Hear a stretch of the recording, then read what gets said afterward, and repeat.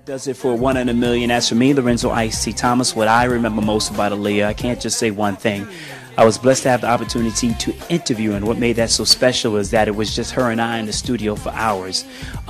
Secondly, I had an opportunity to write her a 4-page letter and have her read it back to me. That was special. But what I remember most was the album release party that was held 1 month prior to her passing, and her and I hadn't seen each other for a couple of years, and her reaction to seeing me for the first time just let me know that, you know, we had a special bond. We were friends. I could definitely say that, and I will truly remember that, and that was the last time I saw her.